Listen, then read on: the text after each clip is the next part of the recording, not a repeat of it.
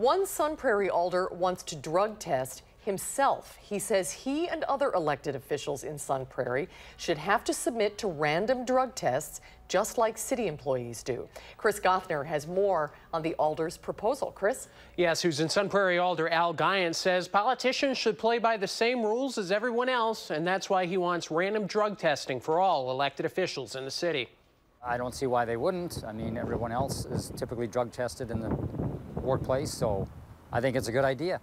And if Sun Prairie Alder Al Guyant gets his way, he and his fellow elected officials could soon be taking drug tests themselves. If we're going to have a policy that says that the staff should be drug tested, then it should apply to us. Nobody should be above the law. Guyant says his proposal is all about fairness to city employees required to take drug tests. He says politicians are constantly making laws that apply to others, but not them. I'm not so keen on saying that elected officials should be drug tested.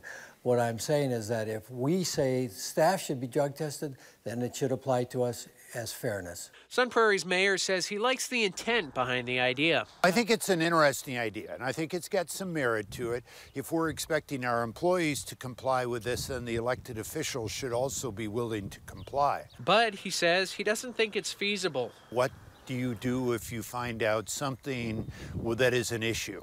And then how do you deal with it? The elected officials are not employees of the city, so you don't have the apparatus, the process to do something about it. But as far as Al Guyant is concerned, drug testing his fellow politicians all comes down to one principle. We are not better than anybody else. We serve the people. We shouldn't be putting ourselves above the people.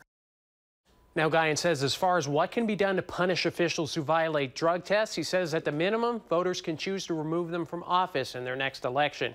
Now, he hopes to present the finished proposal to his fellow alders sometime this summer. Susan? Story we will continue to follow. Chris Gothner reporting. Thanks, Chris.